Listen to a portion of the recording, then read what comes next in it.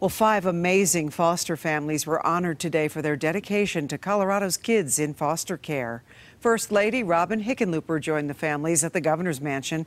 More than 100 people, including family members, community leaders, and supporters, attended, as well as many of the kids. And I was honored to once again MC that event. It happens every May during National Foster Care Month. Colorado is experiencing a shortage in foster care families. The hope is those recognized today will share their experiences providing safe, temporary homes and inspire others to do the same.